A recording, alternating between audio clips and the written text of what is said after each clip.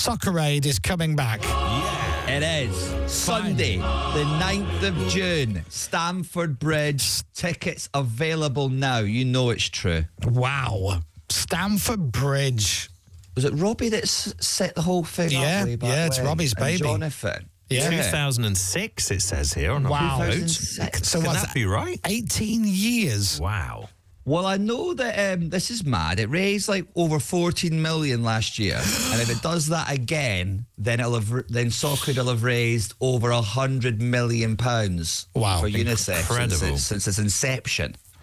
Now, I don't know if Rob had all these thoughts when he was putting it together, because if you go back to, like a lot of people, he's a frustrated footballer, right? He'd love to have been a pro footballer. He'd love to play for Port Vale or whatnot, right?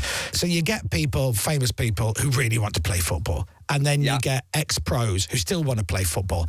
And the ex-pros, I love how seriously they take it. It's brilliant. Oh, yeah. But Still. the funny side of it, your Lee Max, they're the ones that make it for me. He's been the sort of hero of the piece for the last few years, hasn't he?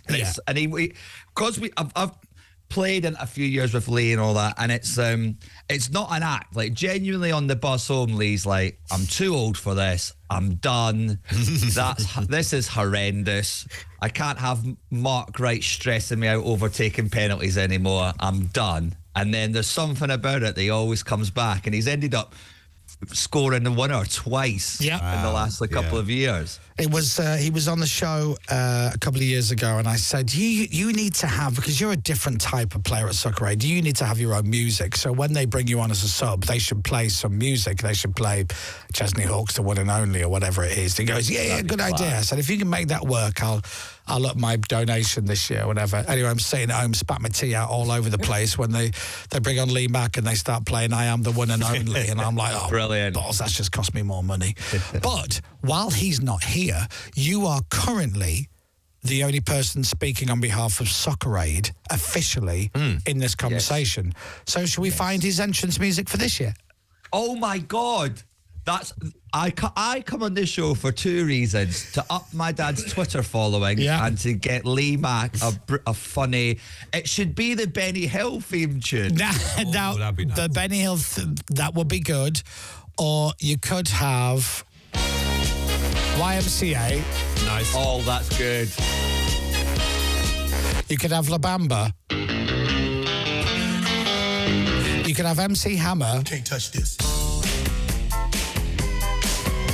You could have Tom Jones' Green Green Grass of Home, which doesn't make any sense whatsoever, but I just like the randomness of it. You could have... Also, with the Tom Jones one, it'd be funny for all the kids that are there to watch the YouTubers being like, what is this? Yeah, and then it becomes the #1 song on iTunes because everybody's started using it on TikTok. You could have Donna Summer's Hot Stuff, or, as you said...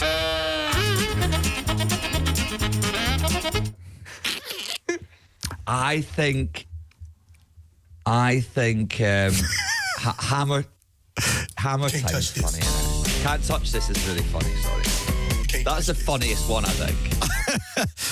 I mean, it all Imagine works. if he came out with the big pants on and sort of ripped them off. Oh, there you go. See, now that's how we save Africa.